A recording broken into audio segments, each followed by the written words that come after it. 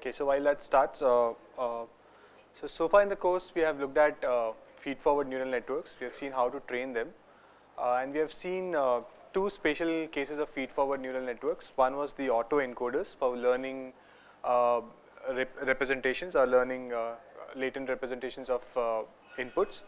And the other thing that we had seen was how to use a feed-forward neural network to learn word representations, where we saw this word-to-vec algorithm and its different variants. It was continuous bag of words, skip-gram model, glove, and so on. So those are all, in some sense, applications of the feed-forward neural network.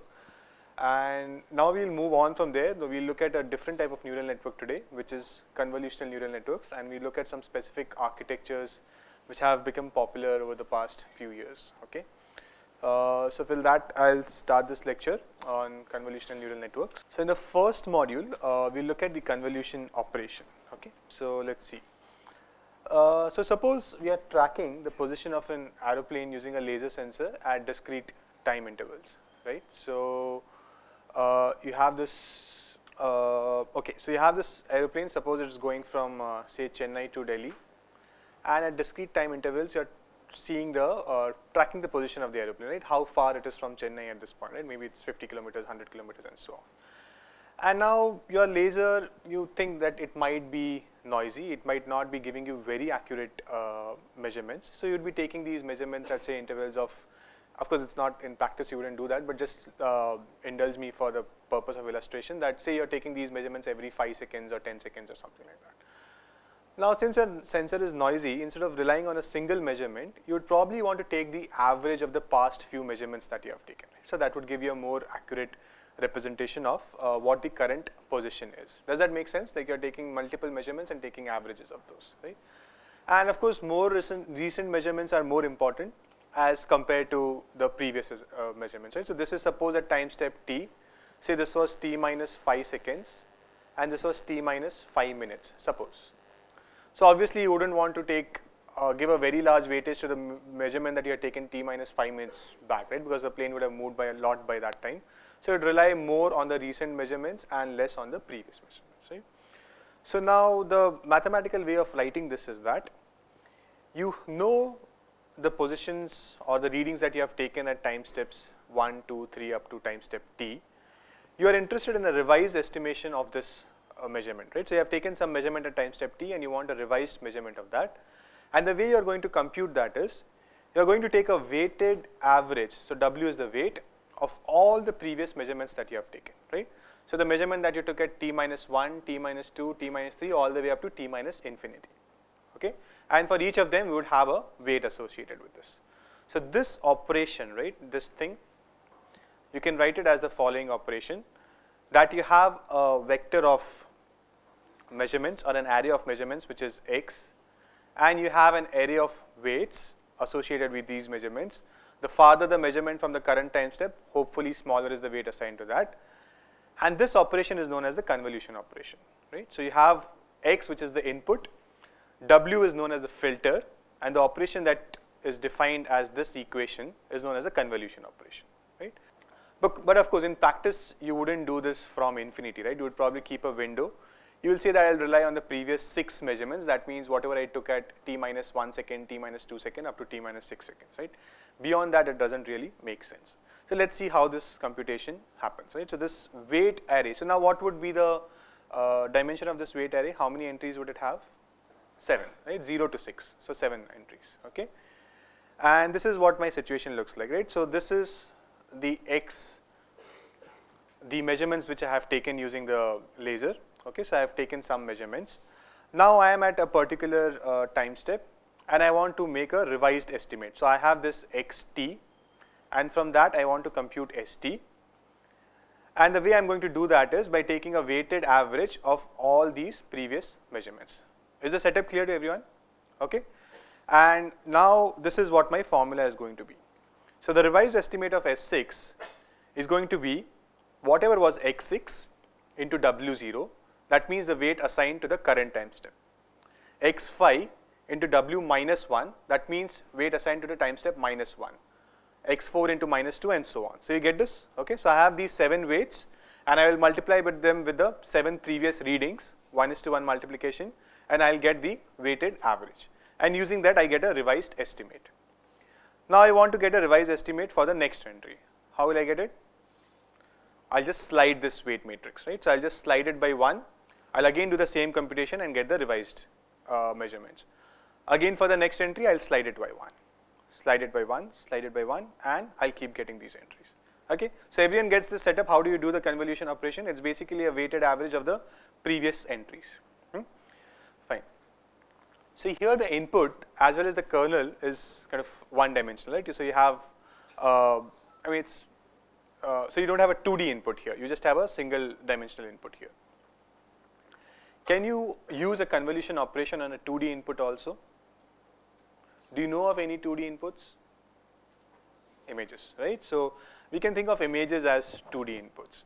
Now again, I'm trying to do the same thing. The setup is the same. The story just changes from laser to a camera now. So I've taken an image.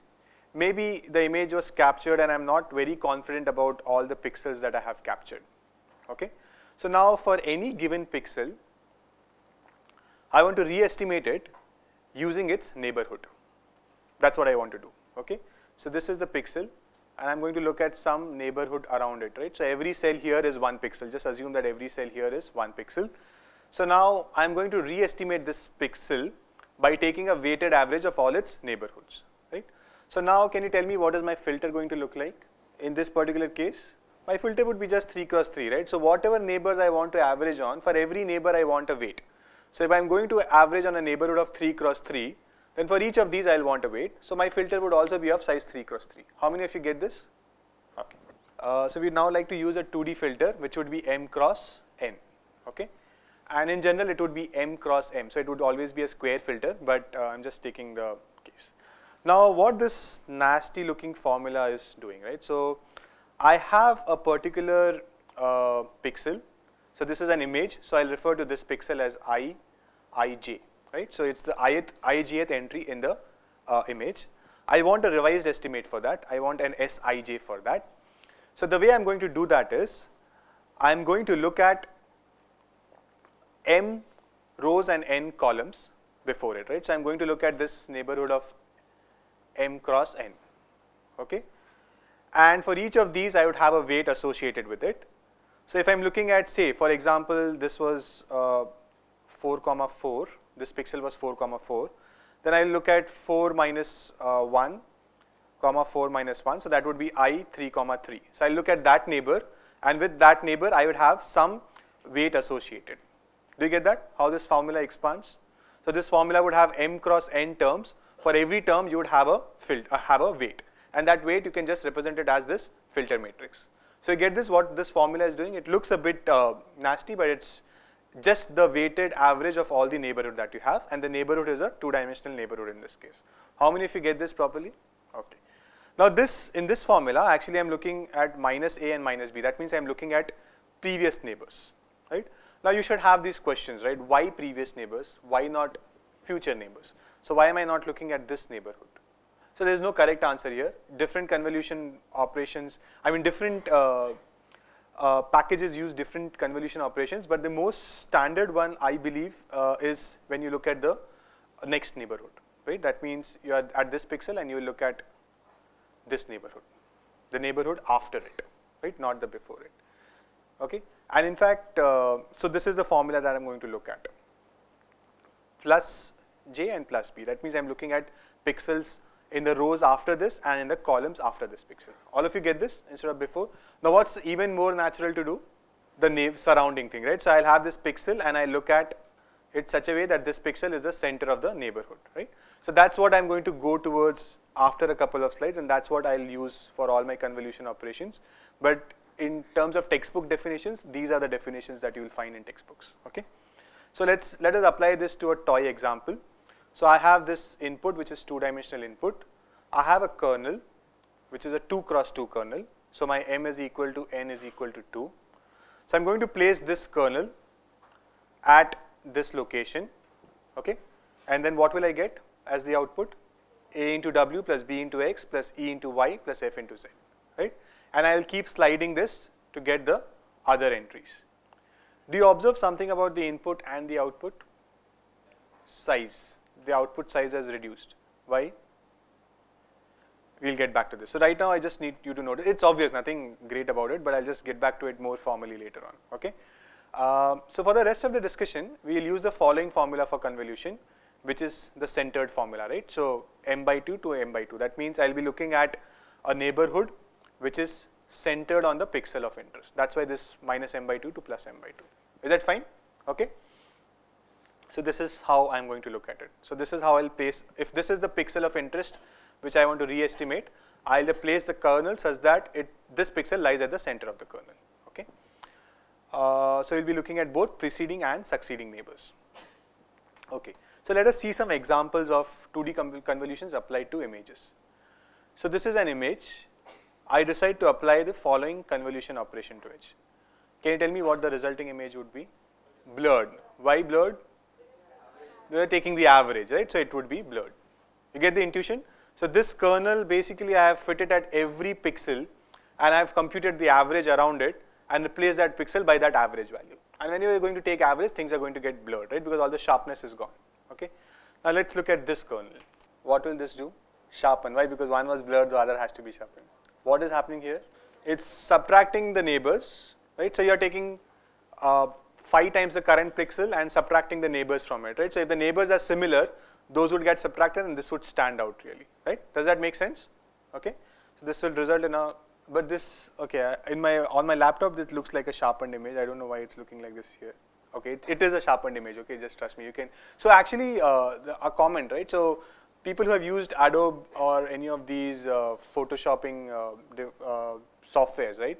So you have this click button, right, where you say take an image, sharpen it, blur it. So this is exactly what the tool is doing in the background. It's applying this convolution operation throughout the image. So when you say blur, it's basically placing that convolution operation throughout the image and computing the blurred image. And same for sharpening and all these other special effects that you have, most of them come out of some convolution operation. Okay. So for example, the next one, what would this do? Okay, so I'll give you a hint. When will this result in a zero output? When all the neighbors are the same as this, right? So then when will it result in a non-zero output? When there's a difference. When does this difference? So looking at this image, tell me one place where you know that it will result in a non-zero output. All the boundaries, right? So this is basically an edge detector. Okay. Oh, in the slides it appears properly, okay? So this is basically an edge detector and you get the intuition that these boundaries, where the neighbors are not the same as the current pixel, you will not get a zero value. In this case, when all the neighbors are the same as the current pixel, so you are taking the sum of the 8 neighbors and subtracting the current value 8 times, so that would be 0, right? Okay. So enough of examples. So now we'll see a working example of a 2D convolution. So I just want to drill this idea of what happens when you do a 2D convolution. So what we are going to do is, we have this 3x3 kernel, okay, and assume that every thing here is a pixel, okay. Everything here is a pixel. So I'm going to slide this 3x3 kernel across this filter. Now when I place the filter once on the image, how many outputs do I get? One output. So if I keep sliding it across the image, I'll keep getting 1 pixel in the output, okay. So what the resulting thing that I get is known as a feature map, okay, because it's the original input that you have taken. For every pixel, you have tried to approximate it, or whatever filter weights you have applied, right? It necessarily does not mean that you are taking an average. It could be some weird average of your neighborhood, right? So you have extracted some features from there. So for example, in the edge detector case, you could think of it that you have extracted the feature that this pixel does not lie at a boundary, right? That's why you get the black pixel. Do you get that? Do you see this way of interpreting a convolution operation? That you're trying to extract some features from that neighborhood. So in this earlier example, whenever you got a black, you're basically extracting the feature that this pixel does not lie at a boundary. Is that okay? Fine. So now you could get one such feature map by using a single 3x3 convolution operation, okay? If I use multiple such convolution operations, what would happen? I'll get multiple feature maps. Okay, so let's try to understand this. What's the dimension of my original image? M cross n into 3. Why is it in 3? Oh wow, okay, RGB channels, okay.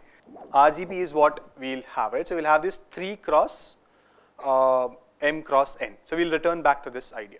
And from now, this one image, by using a single kernel, so this, in fact, for this figure, right, I'm assuming that the input is 1 cross M cross N. I'm not assuming there are 3 channels, although it's a colored image, but just bear with me. So it's a 1 cross M cross N image, and when I apply a filter, I get a 1 feature map. If I apply k such filters, I'll get k feature maps. So one feature map could be for the blurring one could be the sharpening one could be the edge detector, and so on, right? There are various such filters that you could apply. Okay. Now, in the 1D case, we slide a one-dimensional filter over a one-dimensional input. In the 2D case, we slide a two-dimensional filter on a two-dimensional input. What would happen in the 3D case? So now we are going to this RGB images, right? So you'll have 3 cross M cross N as the input. What would happen in the 3D case, not 3G? So what would a 3D filter look like? Look like a cuboid, a box basically, and we'll call it a volume. Why volume? Because it has a width, it has a height, and it will have a depth.